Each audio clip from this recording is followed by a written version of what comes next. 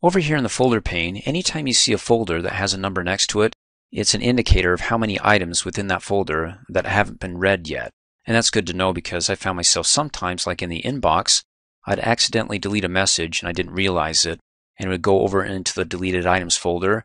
When I see a number next to it, I'm like, oh, I got 5 there. Do I have 5 messages or 5 items that I haven't read yet? In any case, before we do that, we're looking at the inbox. And when you select a folder and go over into the main view to find out which, well, in this case, which message hasn't been read, it's the one that's in bold. So that's the formatting that applies to an unread message. So you got the from, subject, received, and the date and time. It's all in bold, the first line of the message. So to go ahead and mark it as being read, you can do it one of a couple of ways. You can either double click, open it up, and actually read the message. It doesn't really know that you read it. Just the fact that you open it up and you close back out of it marks it as being read. It's no longer bold. And then over in the inbox, it removes the number because you actually read that one message that was marked as unread. Now, if you're like, oh, rats, I didn't really read it. I just glanced over it. And later on, I want to be able to look at my inbox and go, oh yeah, I didn't really read that message. You can actually right-click on it and go back and mark it as being unread. And it's back to being in bold. And then the inbox has one message that you haven't read yet. Well, you actually did when you opened it up, but you can go ahead and mark it back as being unread. So that way you get a flag to say, okay, now when I have time, I'll reread this again in full detail. You can do it that way, or you can right-click on it instead of opening it and say that you read it by selecting Mark as Read, and it removes the bold. The inbox doesn't have a 1 next to it.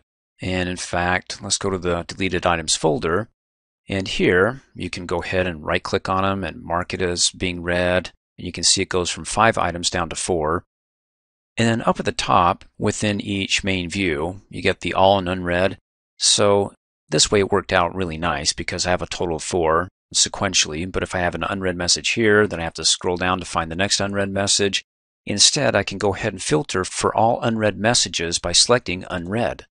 Hey, there you go. Great. Let's go ahead and right-click and mark it as being read. It disappears from the filter because it's now been read, and then I go from 4 down to 3.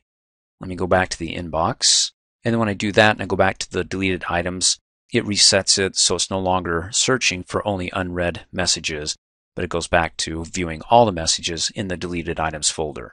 Let's go back to the inbox, and you can see it has it here, all, and those that are unread. And then one final note, in a later training video, I'm going to show you how you can actually recall messages. So like when you send out a message and you're like, oopsie doodle, didn't mean to send that out, that's embarrassing, that you can actually pull it back. That is, if the other person hasn't read it.